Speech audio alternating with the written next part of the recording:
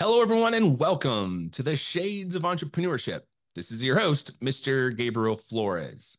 Today, I am here with Riggs, who is calling it in from beautiful Clearwater, Florida, just the opposite end of the United States of where I am at, Portland, Oregon. But today, we're going to be talking about water filtration, which is actually really important. Riggs, I'm not sure if you know this. I've been watching True Detective on HBO, and they've been talking about filtered water and the importance of it.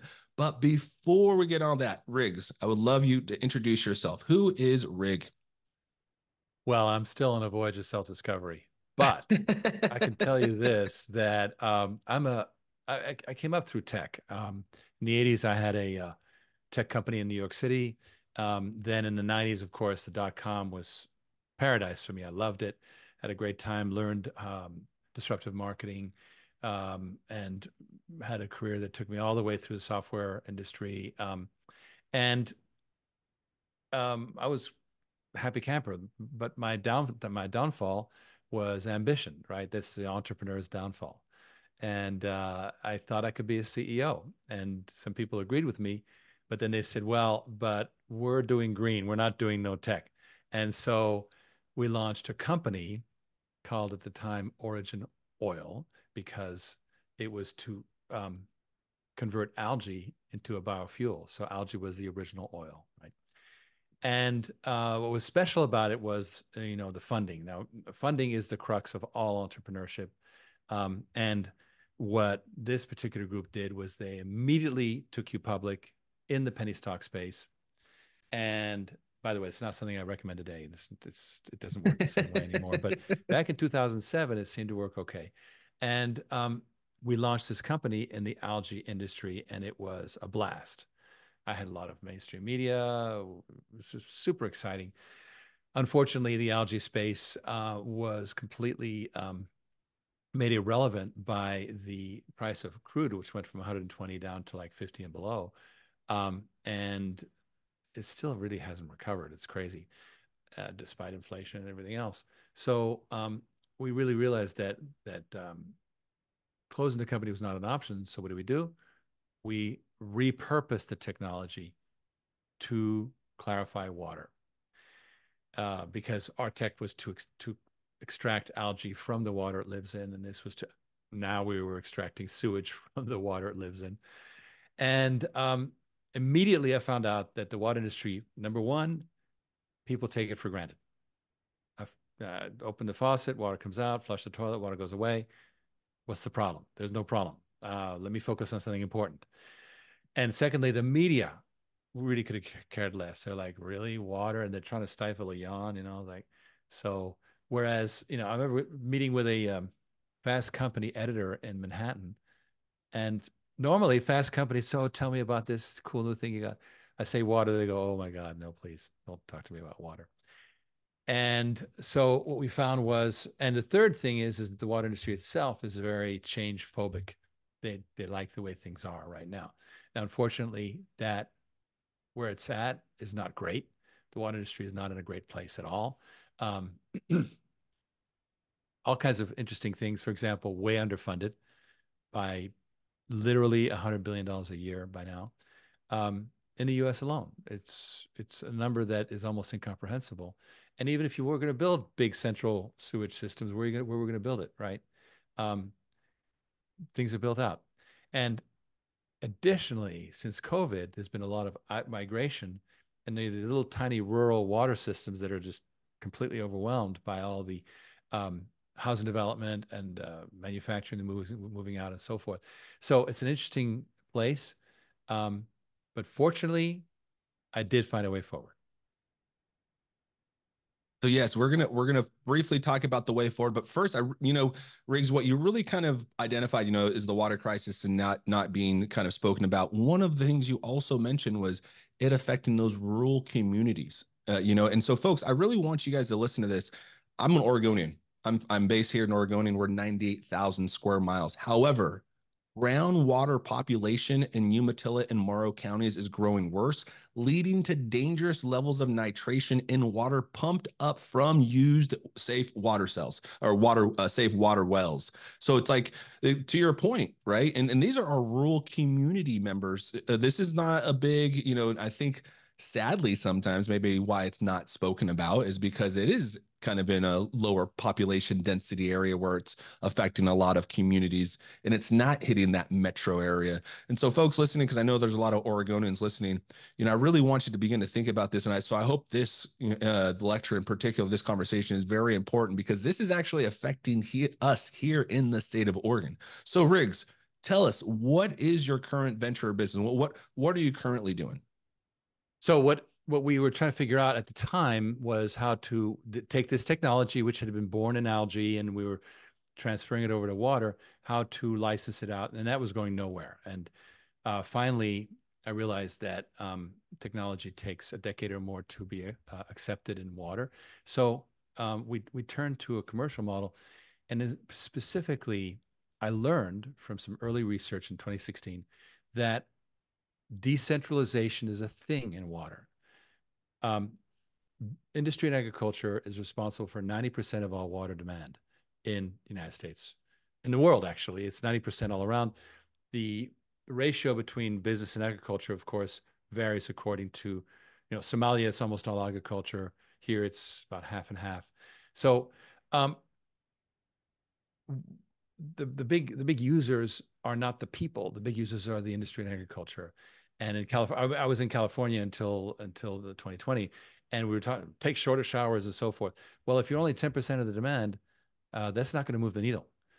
What's going to move the needle is what you do with industry and agriculture. And so, what I was predicting then would happen has since happened, which is a movement towards people, businesses treating their own dirty water. Why? It's cheaper. They can recycle their water, saving even more money. And thirdly, for a lot of you entrepreneurs, is you're not stuck with the politics of the local water utility. You're on your own. It's great. So a lot of businesses like it, and so it's become a thing. And so we hitched our wagon to decentralization. We bought a company that was operating in the space that does exactly that. We created another company that does these little drop into place pods for smaller sites. And finally, we devised a way to avoid the capital expense. So if you're going to do your own water treatment, you don't have a spare $1 million, don't worry about it. Just sign here and we'll give it to you as a service. And that's the latest thing. So we are firmly in the water as a service space for this new decentralized thing.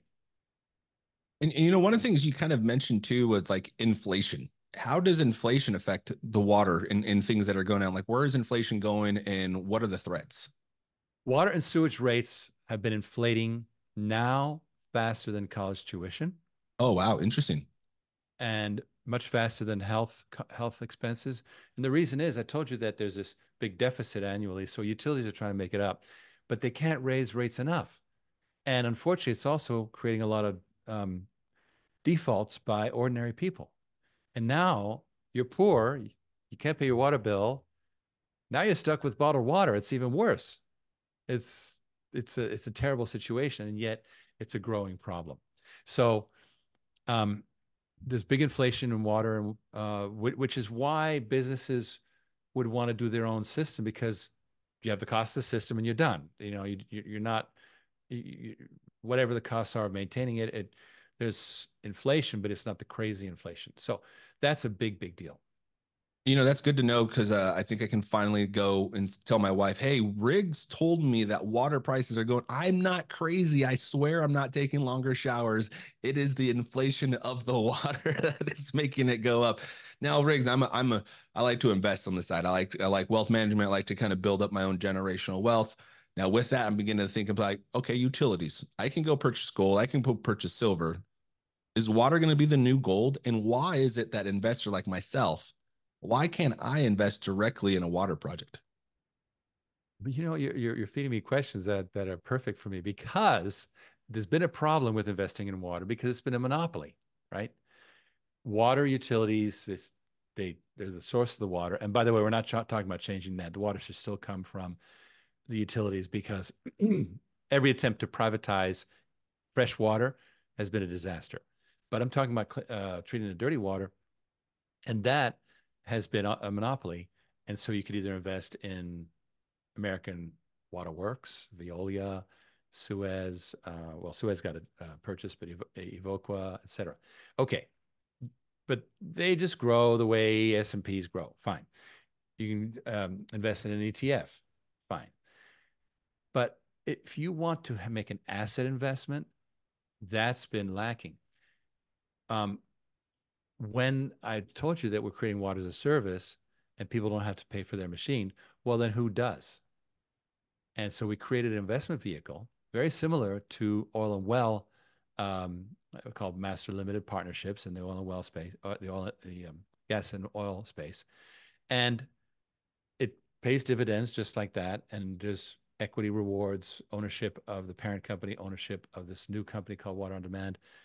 And so, and what's great is you can place a lien on the equipment to enforce your royalties, because the ownership is not handed over to the end user. We continue to own it, and they pay by the gallon. It's a profitable model because, like all services, I mean, I remember when you could pay $120 for Microsoft Office, and that was it. Now you pay, $14.99 a month. So it adds up to a lot more over time. And yet we like it because they're much more responsive. They throw more things in for free. I don't mind paying monthly with Microsoft 365 because of all the value they add. So it's more profitable and the end user likes it more. So Water on Demand now is an investment vehicle. And by the way, we're not the only people doing water as a service, but we're the only people who are making it open to everyday investors. That's very interesting. The whole water on demand concept and also the subscription model. I think you're seeing the subscription model really take hold in the entrepreneurship world because, as Riggs mentioned, it provides two different things that's really cool. One, it creates value for the organization by having a value stream that's a subscription model that's on a monthly payment. And then two, it creates value back to the consumer because that consumer now feels that concierge service, right? This tailored service that's directly catered to them. When you feel like a subscription, I'm not talking about like a Netflix subscription when everybody gets the same thing. I'm talking like a true subscription model. Like, for example, this morning I got an email from the Golf Now folks. I'm like, hey, by the way, you got $10 off this month on going golfing. I'm like, sweet. That is a valuable subscription to me, right? That I'm paying on an annual basis. And now, granted, they also have these tournaments that come up and all these things, but I'm willing to pay that fee because Sure. I find a value in it. Right. And so for the listeners at home, think about that when you're kind of creating a subscription model. If you do decide to go that route, it's imperative that it's also valuable to the end user, not just to you, the organization. Certainly, yes, you want to create a value for yourself, right? You need to help the bottom line, but you want to make sure to feed the people that are feeding you, right? Now, let's take a step back because I want to kind of take a step. How the heck, like you mentioned, you went from doing the allergy to the water. But what were you doing before all that? Like, how did you think allergy? Well, algae was basically told to me, right? Um, because as I was in the intro, I was talking about my software career, and I was having a fine time. The last company I did in the software space went on the Nasdaq, Right. and it was a success. It was it was a malware company, and which is a hot space to this day. Um, and I was the number two. I was the president COO of that.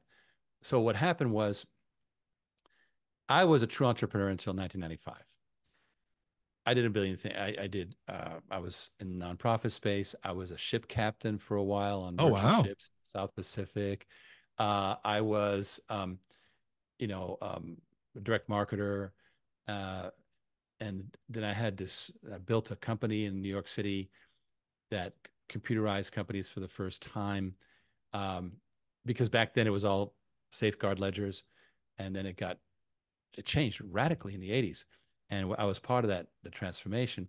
And then um, end of 80s, early 90s, um, I did living in LA, I did the obligatory working in film thing. Yeah.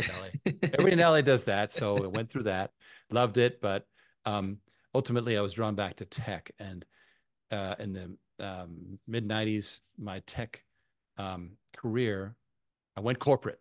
1995, I went corporate and I started launching brands in, public companies and having a great time doing it. And so that was kind of my thing. I had several liquidity events, where you get to it's always interesting when you sell a company to see how much it gets destroyed as part of the sale. But nonetheless, we made out okay. And it was really this my ambition to become a CEO. And I was given well, okay, you want to be a CEO, do algae. Okay. Um, and I happened to have a brother who had a patent that could be applied to the algae space. And so we had a technology. I've always been, I believe that technology is the big transformation. Um, for example, look at climate change, right? All of the solutions that we're being fed are solutions that themselves are fossil fuel hungry, right? Except for nuclear power. And I used to bring up nuclear power all the time that, well, it takes 20 years to build a nuclear plant, blah, blah, blah. Now, literally, I saw a Chinese company that created a, a nuclear powered smartphone. Oh, I interesting. wouldn't buy that. Okay. Sounds a I little, wouldn't yeah. carry around a nuclear reactor in my back pocket. I'm just saying. But the point it makes is that you can go small, right? You could have a housing development or an office building being powered for 500 years by one pellet of uranium, right? So that that's kind of what I'm saying is that if we implemented that, the whole climate change picture would change. We wouldn't have to worry about, you know, um, whether we have to eat insects or not. We would just have nuclear power replacing fossil fuel. End of story. So um, I feel the same way about technology in high tech. That is highly transformative. When you think about, you know, I have a computer right here, right? Yeah. That Yep. computer is so much more powerful than the mainframes we used to deal with in the late 60s. So um, I'm a strong believer in the power of technology to transform everything. Fine. At the same time, um, it everything's being made like there's no such thing as a high tech company anymore. All companies have a technology aspect today. There's just no getting around it. So what's my technology angle in water? And that's why we moved very quickly to decentralization, which now it breaks the monopoly. And just like how AT&T turned into a huge industry, Yep. Yep. AT&T got Great broken point. up and it became everything, including the internet. Well, no more Princess phones, but a huge, huge, huge industry. Same thing's happening in water. As it breaks up, it creates all these entrepreneurial opportunities. For example, water on demand is a pure fintech. We're there to raise money to put into these systems, but then um, in Seattle or Oregon, we're not going to go install and maintain these systems. We're going to delegate it. Well, that creates an entrepreneurial opportunity for all those water companies because they're like now they get from water on demand comes along and says, "Here, I got a check. Go build it." It's so wonderful for them. So people love it. They're excited about it, and we've started to get into very interesting new verticals. For example, mobile home parks, trailer parks are a huge vertical that every single one of them needs better sanitation. 90% of them have bad sanitation. It's just because how they were built. So now there's groups that are going in there and just going, bump, bump, bump, serially going in there and going, toot, toot, toot, toot, toot, toot, toot. And they want the pods, they want the water as a service, they don't want the capital requirements. This is ideally made for it. And so we're literally about to, we've been revving up. We doubled our business 21 to 22. Um, our water pod business grew 7 times between 2021 and 2023. So it's going fast. So we're very excited about that. And water on demand is now slated to go to the NASDAQ as being purchased by one of those blank check companies. Yeah. Yeah. And so we've birthed a company, achieved a $32 million valuation for it, as a private company, and we have it in a definitive merger agreement, and that's going through the SEC process right now, which makes it even better for the purpose of being an investment vehicle for people. Yeah, definitely. So I'm gonna take a step back for the folks listening, is that there's two cool things that Riggs mentioned that I just want to define for you. One was diversification and one was vertical integration. So diversification, as Riggs mentioned, AT&T, right? How they kind of diversified their offerings. They went from cable internet to cell phones to internet and satellite TV. That's just diversification, right? Spreading out your kind of brand to different market segments. Now, Riggs also talked about vertical integration. So as Riggs was mentioning, currently he's in the water industry focusing on, businesses, but now they're vertically integrated into the RV sector. So what that means is they're still talking about water. They're just doing now a different market segment in that water area. I really love to pull those things out for the listeners, because it's just really good to kind of hear it in practical sense. Now, Riggs, I got to say, building a water brand, like, whoa, this is all new, right? So what does it take to disrupt a slow moving industry like the water brand? Well, you find the point, like change is inevitable. In 2016, I came across a research paper by Lux Research that said decentralization is a thing. I started to proselytize it. And people were like, what? What are you talking about? I was way too early, but you kind of have to be early, right? You have to put your marker on things. So you're the decentralization guy. So by the time we started, we built a company from scratch in 2018, the one that does the pods specifically for this. And they didn't become profitable until 2021. And now they're booming. So things kind of hockey sticked starting in 2021, 2022, where a whole lot of businesses, trailer parks, housing developments, power plants, you name it, everybody wants to do their own water treatment. And then you have the problem of huge land booms.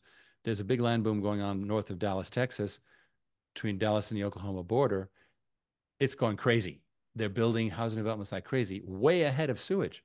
And so they need those pods. Boom.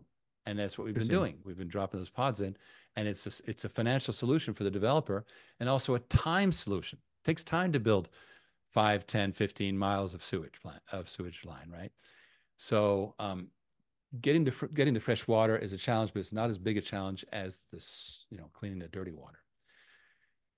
Because, for example, one of our sites is on the shores of Lake Denison, which is on the Oklahoma border. Who wants to pollute Lake Denison, right? Yeah, very much. Yeah. Who wants to pollute any lake, right? I mean, Exactly. I don't think that's the goal. Now, let's talk about the process that you're now going through. So Origin Clear, you mentioned you had a very high valuation of over $35 million, and now you're going public. You're taking it on the stock exchange. Give the audience a little bit. What does what does it mean to go from a private company to a public company? And then how do you do it? Okay. Origin Clear has been public for 16 years. Okay, perfect. That's the parent company. We because the people we were working with had they raised money in the public space. So it's been a penny stock forever. You can OCLN is the ticker. It's literally a penny. But what we did was we in November 2022, we were presented with an opportunity to merge with what's called a blank check company, a special purpose acquisition company. And these things are just a pile of money looking for something to buy. That's all they are. But here's the thing. It was already on the NASDAQ. So we couldn't do it. Origin Clear. It was cleaning up the, I don't want to get too technical, but cleaning up the cap table was a big deal. We had a lot of preferred shares, et cetera. So we then said, no. We're not going to have our company be bought. We're going to have our creation, Water on Demand, which we'd already created. That's who we're going to put up to be bought. And so that is what we achieved the $32 million valuation for, independent of the valuation of Origin Clear, which is something like, I don't know, 10, 15 million. Water on Demand does not trade. Yeah. But assuming that the SEC approves our merger and the NASDAQ approves our application, we will be trading on the NASDAQ. Water on Demand will. And we already have the ticker. It's WODI. So we've been reserved a ticker by NASDAQ. And um, that's a true pre-IPO. And so right now people are investing not in water on demand because it's going into quiet period, but they're investing in Origin Clear, which happens to own a huge stake in water on demand, and that's how it's happening. And they're getting these water as a service royalties as well. Man, I'm gonna go log on and go buy some Origin Clear real quick. Man, I really love this stories because I think what it really tells you for the listeners, there's a lot of things that go in the background. You know, Riggs has been mentioning he's doing it for 30, 40 years, you know, really working through different industries, working in different industries, getting experiences from different markets. And it's all culminating into this one big idea and really kind of pushing things forward. And the beauty I really like about it, at the end of the day, yeah, sure, we're you know, business centric, right? We're trying to create a revenue, but it's also helping communities, right? Providing clear water, and then as Riggs mentioned, you know, outsourcing a lot of these jobs. Okay, now you actually have some individuals creating more jobs in their local economy, right? And that's the goal. How do we actually get individuals back into the work? How do we get in the local economy? How do we get them to think entrepreneurially? Because at the end of the day, this country was built on the back of entrepreneurs, right? And so the really goal is just to try to make sure that we exploit that and those educational opportunities for our listeners. Now, Riggs, what would you say, you know, looking back on your experience, what would you say is something that you're glad you went through because it's helped you be successful today? Well, I'm glad that I wasted my time doing things that were not the career path, right? Like working for a time in film, like going to the sea in ships, and literally tramp steaming around South Pacific islands with loads of coconut. I mean, that, well, first of all, it teaches you how to handle um, tight situations, emergencies. Oh, the ship's going to sink. Well, today my ship's not sinking, but like all entrepreneurs, I have to look at, well, what is the viability of the company? I was listening to the All In Summit about a year ago, and Elon Musk, you know, doing okay, right? And so they said, so do you feel secure about your cash position? He goes, no, it's just that my cash horizon's further out. That's all. He still has a concern about running out of cash, and yet he's got billions. So what it tells you is you will always have that, and you have to learn to rise above it. Um, you know, I have people who get very like, oh, I don't know how we're going to make it and so forth. And one of my jobs in the company is to go, okay, here's how we're going to handle it. We're going to do this, and they go, oh, okay, fine, right? Um, because intention is everything, right? Imagination creates reality, is a very good saying. So here we are, we imagine something, and we make it real. There's no situation that you can't work your way out of. None. Doesn't exist. That's just how it is. That's what I've learned. Because in the 80s, that business that I built in the 80s, computerizing companies, I shut it down voluntarily because I didn't think the money was in it. And the guy I gave the business to, he became a millionaire. How? Because he found that the ongoing annuity from being an IT shop for companies is a multi-decade life cycle, right? And I was, you don't make money when you first computerize a company. It's terrible. It's horrible. But then you have the gravy of the monthly fees, right? And I didn't factor that in. I could have made it just fine. It was just, I became discouraged. So when you become discouraged, you got to find out where the exit is. What's the better idea, right? It always is there. The better idea is always there. And Rick, you are talking to my soul. I've been having a very strange last couple of months where, to be honest with you folks, I've been kind of thinking about this podcast. You know, do we continue with it? Do we pivot to something else? Got a lot of time focused on the nonprofit Latino founders that we started about a year ago, raised over, you know, $250,000 in a year. And we've been able to help over, you know, 15 or 20 different entrepreneurs last year, gave out about $30,000 worth of grant funding.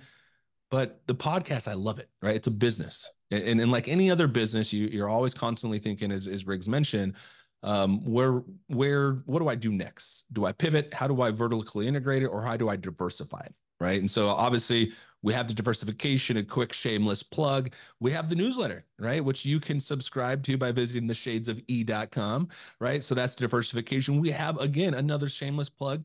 We have clothing. So you can go buy a sweater or a shirt, which also, again, helps support the Shades of Entrepreneurship. But, to Riggs' point, I'm kind of at this kind of crossroads, like what's the next idea, right? And I had a meeting last night with two individuals and talking about future iterations of what life could be like. I've been in the healthcare industry for almost 25 years now. uh, Mhm. got a lot of wealth management education under my belt. Do we begin to create a specific wealth management firm for providers in the Pacific Northwest? Well, health is booming, that's for sure. That's Health is it. booming. Sometimes my health is booming in the worst way, though, right? So it's going the opposite way. Now, Riggs, if folks are interested in kind of hearing more about Clear Origin, they want to contact you, maybe the internet got their website, how can they get in contact with you? What are your social channels? Okay, first of all, Origin Clear we do a weekly CEO briefing on Thursday nights, 5 p.m. Pacific, 8 p.m. Eastern. Tonight's is going to be the 246th briefing that I do. It's essentially a podcast, but it's very specifically focused on the economic environment that we're operating in with the world of assets, because now we're competing with other assets. Number two, how's the water industry? What's going on with that? For example, last week I reported on the state of our rivers, which is terrible. And then we discussed the company itself, and you can learn a lot about what we do, the projects we're doing, and so forth. So that's number one. Number two, top right of the originclear.com website is a green Invest Now button. And listen to Ken Berenger, the creator of Water on Demand, tell you all about this new investable asset, which what's good about it is it's early. The problem we have with oil, with gold, with all assets is that they're being manipulated. I have gold. Why it should be going up? Why it's not? I have no idea. But water is not being manipulated yet because it's just coming out into the market, and it's a steady uptrend of demand. Right? Water demand does not go up and down; it just keeps going up. So the point I'm making is it's a great asset investment. Um, we very right now it's for accredited investors. Within, I would say, a month, I'm hoping to have a crowdfunding offering for any investor with a very low minimum. Join the fund, and potential upside. So, obviously, like all equity investments, nothing's guaranteed, but we are very, very, very excited about what we're doing in the water industry, and we we paid the dues for being early, but it also means that we're there and we're in the right position, and we invite your listeners to go take a look. Yes, I would gladly invite the listeners to also take a look. In fact, this information will also be on the newsletter to the Shades of Entrepreneurship, the newsletter that comes out every Wednesday. So I would highly recommend. Now, folks, I'm not a financial advisor, but I always love looking at investment in stocks and kind of, doing some things. And I think one newsletter that I might write coming up is kind of talk about the difference between like a 401k and an IRA, and making sure everybody knows the difference and maximizing those benefits as well, because investing is so important when you're thinking about creating generational wealth, right? And that's Yeah. that's truly the emphasis of this podcast, is to really help the individuals that are listening, one, to succeed in their entrepreneurial endeavor, and two, to really help establish generational wealth for yourself and your family. Right? We truly want to keep building. Now, Riggs, is there any last words you'd like to say before we leave today? Well, I've been thinking a lot about the concept called break to build. Now, this came from Air Jordan commercial from a long time ago, 10, 15 years ago, but they used it once, break to build. And I like that. And so you've got to be willing to break your model to build, right? There's a wonderful book called The Innovator's Dilemma by Clayton Christensen, where he talks about companies that were unable to break. They had a like disk drive industry. I'm selling plenty of 28-inch disk drives. What's my problem? Your problem, dude, is that there's 14-inch disk drives coming along. It's going to destroy your business. And company after company after company was destroyed by this constant cascade of new stuff. And so you've got to be willing to break your model to build a new. And I started a Substack that it's called Break to Build. And I'm fascinated by that. And I think, but you got to break to build with a team. That's the second thing I really want to emphasize. I analyzed, had a big epiphany last year where I realized that I'd been a hero all my life. But you go, whoa, whoa, whoa, whoa. No, no, no. It doesn't scale. Being a Superman doesn't scale. You can't be Superman everywhere. It's impossible. You can be League of Avengers, right? Be a team. And so that's where I realized it's like everything is a team. Without a team, you will not scale your business. So that's the number one thing to if you're going to break to build, fine, but do it with a team. Man, I love it. I love it. You know, it's interesting to say that because I think that's where I'm kind of working on right now is how do I build with a team? How do I curate my team? Who's the right person for the team? You know, so some of the things we're thinking about is like, Sure. who's the finance guy? Who's the marketing guy? Who's the business guy, right? Who's there's different pieces and all of them are extremely valuable to build a team. Riggs, thank you so much for your time. This has been very informative. Truly, I think one, you know, again, being able to explain the difference between diversification and vertical integration, talking about the importance of water filtration and why it's needed, talking about possible, investing opportunities that are going to be arising here in the future, which is super, super cool. And again, you know, encouraging folks to continue to grow, break it, you know, build it to break it, I think is a phenomenal concept. In fact, a great story for that one is a Blockbuster Video, right? Where they couldn't innovate. They didn't pivot. In fact, they even had an opportunity to purchase Netflix. I And know, what a story. that, man, I mean, that is just amazing, right? Reed Hastings went to them. Yeah. And they laughed him out of the room. Netflix went to Blockbuster and said, hey, we have this phenomenal product. And Blockbuster's like, no, we got it good. Because again, like Riggs mentioned, we're already good in this space. There's nothing gonna we haven't changed since, 1972 when the VHSs came out, right? Well, guess what? Those change. And now look at the DVD on demand. It's gone, right? It's now all streaming, right? And so true. It's kind of funny how quickly things innovate. I remember when mini discs came out as well, went from like tape recorders to CDs to these mini discs that only lasted like 2 years because as soon as the mini disc, all of a sudden streaming services came out. So it's like everything has an end goal. And so I really love that concept, build it to break it because break to build or break to build because you truly have to. I'm not saying you have to always be looking forward and looking like the world's fallen and everything's going to crash down. No, but constantly thinking of innovation, right? Thinking of different ways to innovate. How do you continue to create value for your organization and also for the consumer at large? So with that, Riggs, thank you again so much for your time. It's been a phenomenal conversation. For those listening, please enjoy the night. You can follow us on the Shades of Entrepreneurship at the Shades of E on Instagram, Facebook, LinkedIn, and YouTube. So you can subscribe on YouTube. And again, for those that are interested, for $5 a month, you can join our Patreon page, which actually gives you access to the recording a week earlier. You also have access to our book and other valuable stuff. Riggs, thank you again so much for your time. I appreciate it and have a great night.